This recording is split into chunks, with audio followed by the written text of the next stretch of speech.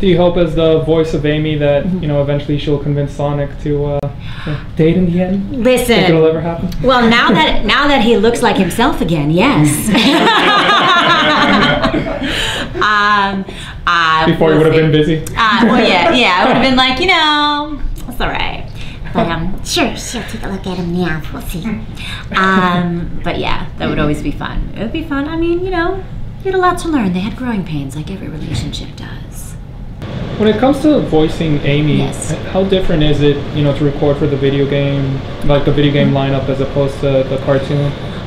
When we had done that, the animation at the time, you just had the director and maybe the engineer in your room. And when we had recorded the video games for that, there were oftentimes a lot of producers in the room. There was, at one point they had, I think, the most amount of people we had, and there was about six or seven, I think, of people, so they would bring them in. So that's a little bit different. Also, the stuff that we had done for the show was all ADR. And much of the video game stuff, it's different. Sometimes you're doing it prelay, so it's not, you know, you're not seeing the picture. Sometimes you have some animation, but they don't necessarily have the mouths done yet. So that was the kind of stuff. But the main thing was that there were other people in the room, and you're doing the lines as opposed to doing them visually to the whole story. You're usually doing sometimes the banks for games. It's like any other game. You'll do the bank for the games, and you'll do that and some scene work. So that was the difference, though, is that there was a lot more people in the room. You got your start because your brother stole your car? My brother stole my car. So I was in school, and I had to take a semester off because I got mono very badly. Yeah, exactly. Everybody can relate to that. My car also got mono, and it wouldn't start. So we used to hang the keys on the hook over by the thing. My brother came one day, he took the keys, took my car, dropped it off somewhere. I come wake up, my car's gone, and I get a phone call. It's my brother. I'm like, hey, where's my car? He's like, it's at George's house. And I'm like, who's George? And then he hangs up. So I wound up having to, yeah, no, exactly. Listen, my other brother became a cop, so it all balances out in the end. But so I wound up chasing after this, trying to figure out. Another friend, Rob, called up. He came to pick me up, and I'm like, do you know who George is? He's like, yeah, sure, no problem. I'll take you to George's house. So get in the car with him, and he turned out to be interning at a company that was called Central Park Media. So we started talking. We're going through. I was studying theater at the time. Yep, CPM, great. And I was studying theater at the time, and he started talking to me, and he said, listen, they asked me to bring in some people. Do you know anybody who might want to, you know, I don't know, do some voices for anime? I was like, how about me? So we did do that. I did get my car back. We did get a car battery, you did all that. And I went in to audition for a show called Record of Lotus 4. And yes, and I wound up actually booking the role of Deedlit. So that was my first audition, my first gig. So yes, my brother stole my car. I don't recommend it for everyone, and most siblings will not approve of that. But like I said, my other brother became a cop, and the world got balanced. So. Were you nervous at all going in? Or? I was, you know, I didn't know what to expect. I was nervous. It was really weird. I was nervous during my first sessions too. Going in, I've told people this before, I had watched anime, I watched cartoons, is what I grew up watching, and I sort of went in and did my best, like, Disney voice. That was my thing, because I used to practice that in the car. And that's what wound up happening. But during our first sessions, I was so nervous, I wouldn't take a lunch break when we had long days. I was afraid to go to the bathroom.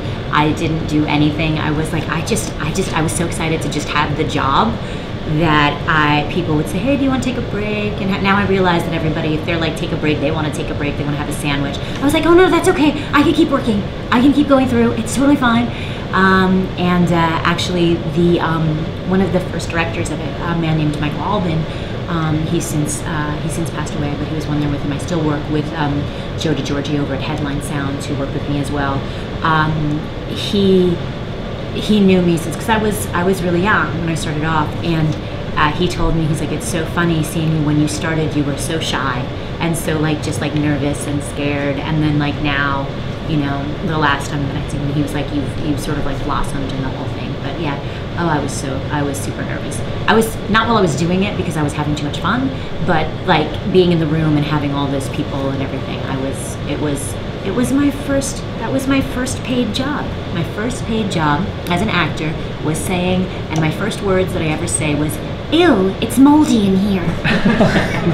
And thus launched my career.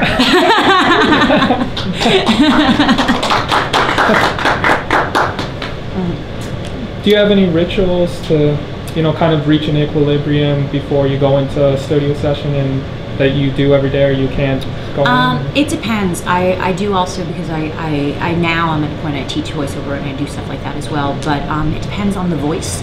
Normally I'll do vocal warm-ups. I do stretch out my body and do that. Sometimes you'll just go in and you're sort of ready, but I'm a singer also, so I'll sing, I'll do sort of like my kind of things. I'm not gonna do them now, because go home and sing. But yeah, I do. I sing a lot. I'll sing a lot beforehand, before I go in, and I'll warm up my voice. But those are most of the things. And I also, some people bring in, if you have like sticky, bring in apples, apple cider vinegar. I have slippery elm tea. Like, there's a whole litany of things that I'll do. And I try to get as much sleep as I possibly can, because that's the one thing that I can do. Also, I just like sleeping. It's fun. You mentioned you teach voice acting now. Yes, I do. Is that surreal for you? Well, not anymore, because since I've been directing so long and doing this, it was stepping into it. If I look back and think about it, like the me who was over there looking back would probably have been like, that's insane, it's trippy. But I started teaching a couple years ago. I actually also teach a master class. I'm a guest artist at NYU, so I teach there as well. I teach dubbing. Tish? Yeah, in Stone Street, actually. Oh. So, and I do a workshop with fellow voice actor and voice coach Erica Schroeder, who has played a whole bunch of things. She was the Luffy to my Chopper, and she was Blaze and a bunch of other things. So she and I teach with another woman named Jen Sukup, who is the casting director who cast out the most recent Transformers out in New York. So we workshop on that. We teach character creation, using your voices, and then I do a dubbing segment at the end. I also taught in Korea. I also do a class that is about vocal preservation and making voices and your sound for also people, because there's a lot of screaming that we do. So it's about finding the places in your palate and things that make sound that you don't realize, and also how to support and use your voice in a way that you're not going to damage it. Because I do, and I use that in the booth a lot, because we'll have, I know someone's knocking, but like we'll have matches. Like we're doing the league. We've been doing the league. The Alola League just started airing. The weekend before last, they did 151, and this week they had their first rounds. People screaming in there for hours. Like, I do not go easy on these people. I will tell you, like, they'll do something. I'm like, yeah, no. I'm like, you're way more excited than that. I'm like, you're about to win this game. Go for this. So they give it all out. But people are screaming, so we make sure that we can support. That's part of the craft. You're doing the thing, you're doing your performance, but you want to make sure that you can support the voice, you can do it, and that I work with a lot of people who are on Broadway, who have done stuff before. Gladion, Eddie Lee, who plays Gladion, he just went on his Hamilton recently. One of our other guys, the Professor Kukui is in Beetlejuice. Like, these guys are performing all the time, so they have hours and hours and hours of stuff in the booth and then outside of the booth, so they get vocal fatigue. So that's one of the things that's important. So I teach people not just the character creation on that, but also how to support their instrument and do that so that they're able to perform there, do it well, and then also still do all the other work that we have to do as actors. I went to NYU. What? I went to NYU. You went to NYU? Awesome. Yeah. Cheers. How do you protect your voice generally? You mentioned the screams before with your students. I make sure I warm up beforehand when I do that.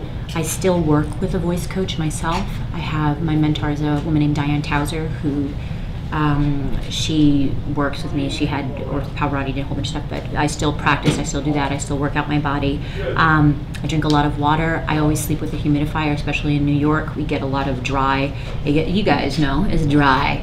It's real dry, especially with the steam heat.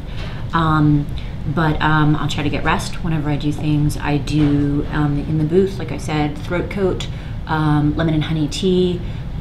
Try don't have any aspirin when you're just having the thing that's there. We have apples. You just try and take as good care of your voice as you can.